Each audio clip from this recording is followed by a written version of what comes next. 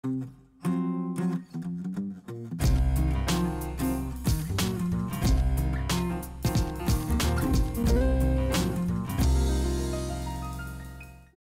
сохранить свое здоровье, хорошее самочувствие на долгие годы?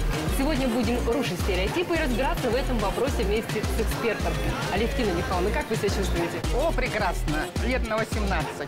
Правда, 18 после 50, но это нам не мешает. Даже в свои 68 Алевтина Михайловна бодро шагает по жизни. Вместо лавочки – тренажерный зал. В этом возрасте особенностью является хрупкость костей тазобедренного сустава. Поэтому следует уделить внимание проработке задней поверхности бедра и икроножных мышц. Видим, что многие пожилые красноярцы предпочитают активный образ жизни. Первый стереотип сломан. Наоборот, это второе дыхание и новые возможности.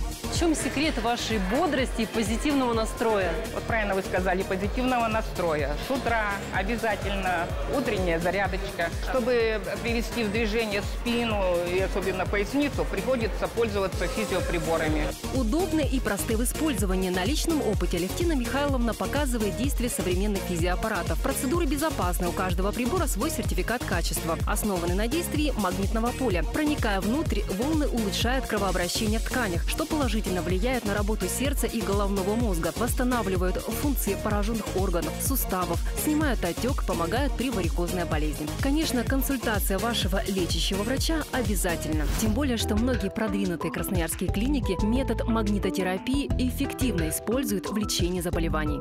Аппараты магнитотерапии используются в любом возрасте, от детского до старческого возраста. Действие волны не ощущается пациентом.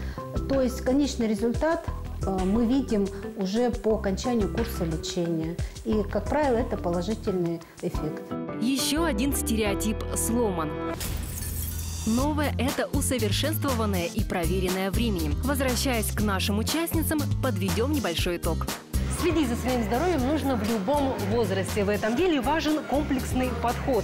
Правильное питание, физические нагрузки и использование современных методов оздоровления.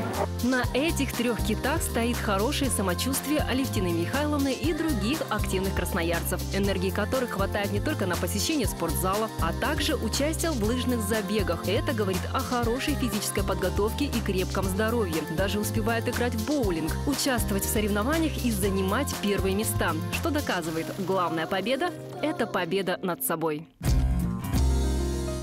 Спонсор программы – компания «Иламед». Только в марте аппараты компании «Иламед» по максимально низким ценам в аптеках города Красноярска. Алмак-01 – лечение остеохондроза, варикоза и травм опорно-двигательного аппарата. Аппарат «Фея» – лечение лор-органов, острого и хронического бронхита, аппарат «Магафон». Благодарим за помощь в организации съемок фитнес-клуб «Level Up» на Республике 47 и медицинский центр «Бионика».